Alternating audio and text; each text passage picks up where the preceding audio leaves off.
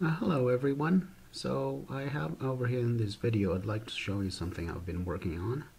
So what I'm showing over here is actually a virtual reality game that I'm working on. And it's actually based on a game that was created in the 1970s called Maze Wars. It originally ran for the Xerox Alto computer.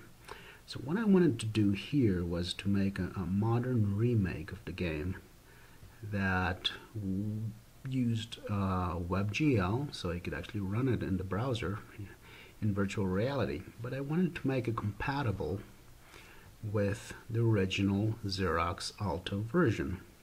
So what you're seeing right here in the video is actually a demonstration of how this works.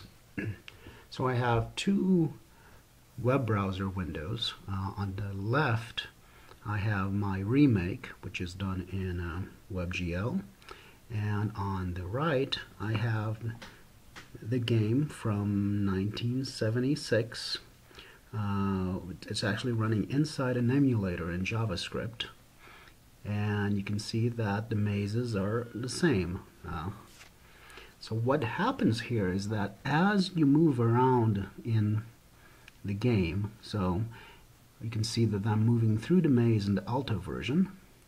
You will eventually see that when I get to the same location in the maze, I'll actually show up, and there I am. So what's really happening here is that I was able to make a modern version of this game, which is compatible with the Maze Wars version from 1976.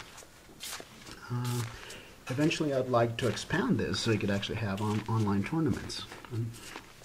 Now clearly there are some bugs over here. I can see that the eyeball is facing the wrong way.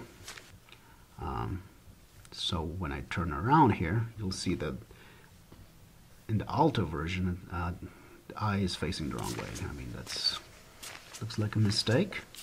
So it's definitely a work in progress, but there you have it.